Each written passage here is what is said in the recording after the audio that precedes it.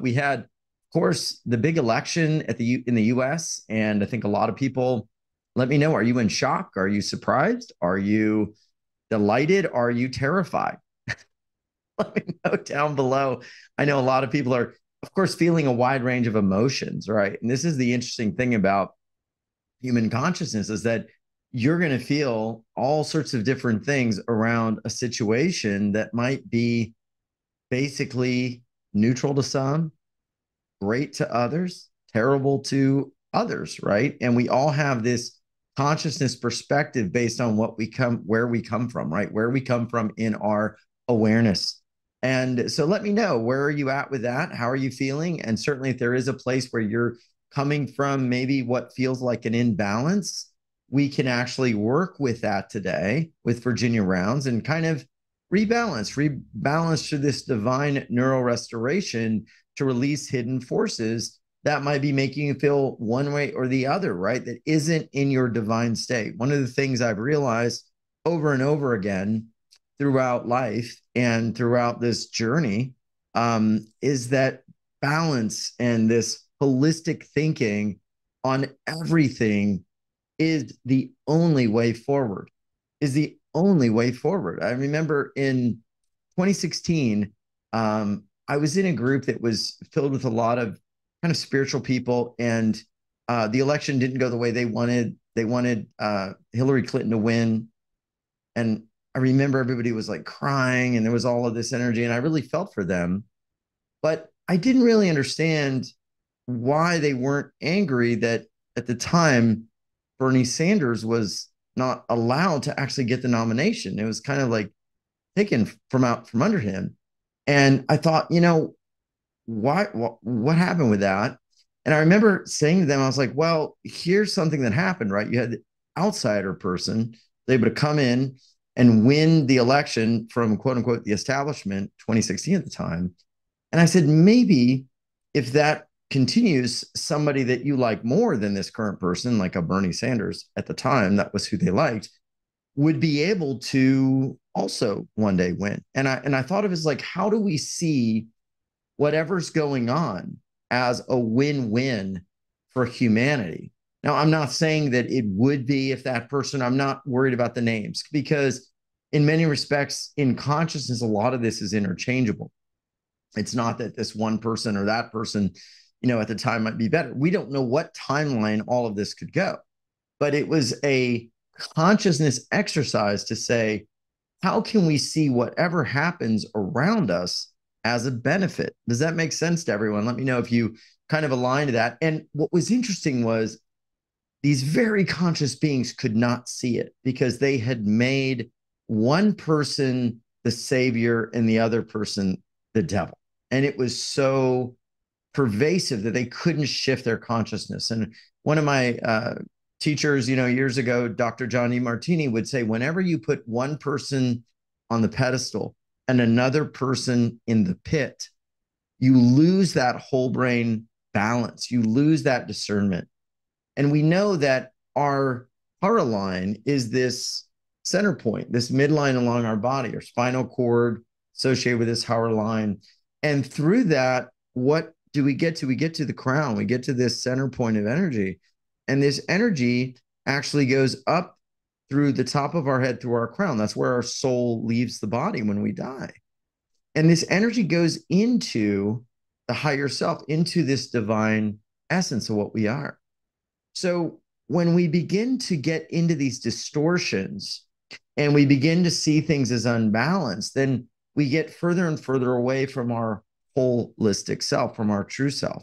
So, we may look at things and say, oh, this is really good. This is really not good. Of course, I do that as well. But at the end of the day, the place of true power is not even in celebrating, even though I might be happy or sad or whatever about whatever's going on, but in the place of balance and seeing that everything is, and there's good and there's challenge and there's love and there's disruption and there's order and there's chaos and there's great possibilities and challenges. And all of that is present as timelines in your life, no matter what's going on, right? No matter who becomes president.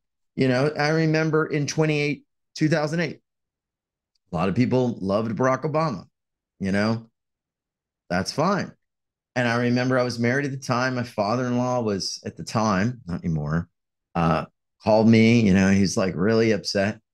And I just said, well, it just is, right? It's like you're going to have to figure out how to maximize whatever you're doing, whether you like the person or not. And for him, he couldn't do that. He just felt like it was not good. And I was like, well, I'm just going to keep going and follow my own heart because my own divine essence has multiple timelines where I succeed no matter what's going on, right? And of course, we had the financial collapse at that time. And I ended up finding my own way, starting an additional company and being very successful that year. And that opened up huge doorways for a lot of other things. It really is dependent on us. So, as we lose that balance, then we absolutely will give control, the best part of ourselves, over to someone else. Does that make sense? Anyone let me know what you think about that? I see some interesting possibilities, in the world.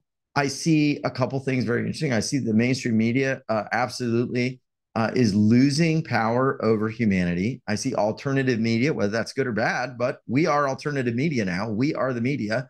All of us that are talking about these ideas and energy, all of it, we are the media. We are the collective communication vessel for humanity. The things we're talking about now are things that will be potentially the mainstream because as things get less centralized and as people have more voices and as alternative channels come into form, your desires, your heart, your vision, the things you want to create are going to find an ear. They're going to find a place to call home.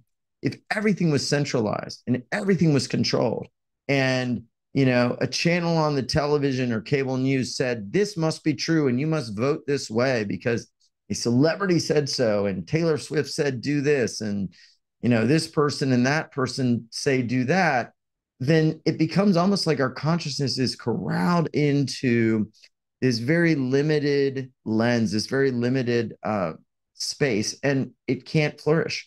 So I think one thing that's happened is we've realized that this decentralization is huge and people are making their own decisions. Now, whether we agree with them or not, it still is important that we make our own decisions for free consciousness. So I think that's very interesting. I also am very interested in the fact that I think that for the first time, people actually are beginning to see that a broad spectrum of folks can come together and they can actually make a difference in the planet. The average person, the common person, who no one is common, right? Average man and woman, the person on the street can come together and make a difference. And people of multiple parties can come together. And like RFK Jr. can say, you know what? I'm not going to take a label. I am going to actually hold a position because I believe in something. And I think if we lose labels and we say, you know what, I believe in this and this is important to me, whether I am of this persuasion or that, whether I am gay or straight, black or white, Republican or Democrat, whatever, this is a principled belief. And if we come together on those beliefs as a humanity and we shed the labels like a lot of people did, like a Tulsi Gabbard did, like a Elon Musk did, like a RFK Jr. did, whether you agree with it or not, or whether this is triggering you, these people left labels. They all were, assigned to one party at one point and said, you know what? I believe in something bigger than a label. I think as a humanity, if we at least can believe in something beyond the label, because the common thing that it seems like the control systems like to do, and y'all let me know if you agree with this or not. It feels like the control systems. In fact, I'll be honest, the control systems, they fucking do this all the time. This is what they do, right? They separate us. They divide us by race, by gender, by creed, by every single thing. And as they divide us, vaccinated, unvaccinated, this or that, as they divide us, they can control the hell out of us, right? Because then we're fighting amongst ourselves. We're separating ourselves. We're looking at surface level identity versus going deep into the fact that we're all human, right? You peel off the skin and there's red and there's red stuff under there, right? So what's happened to me is I think we've all kind of unified. And what's also interesting is I feel like we've unified with like these common elements of, you know what? I think there's something bigger that we all want. And this is important, right? We want safety. We want economic security. We want the ability to, raise our family. Some of us may want just the ability to be free, like freedom, this eternal value seems like on one side wasn't really something people were feeling as much. So on the other side, people are like, hey, these people feel more free, right? They're not trying to limit conversation. They're not trying to limit discussion.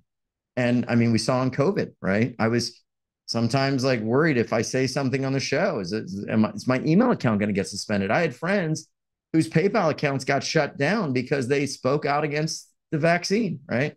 So that whole experiment, whether you thought it was justified or noble or whatever, was a real tiptoe into tyranny. And I did not like it. I spoke out against it. A lot of people did. A lot of people lost a lot of their livelihood by speaking out about it.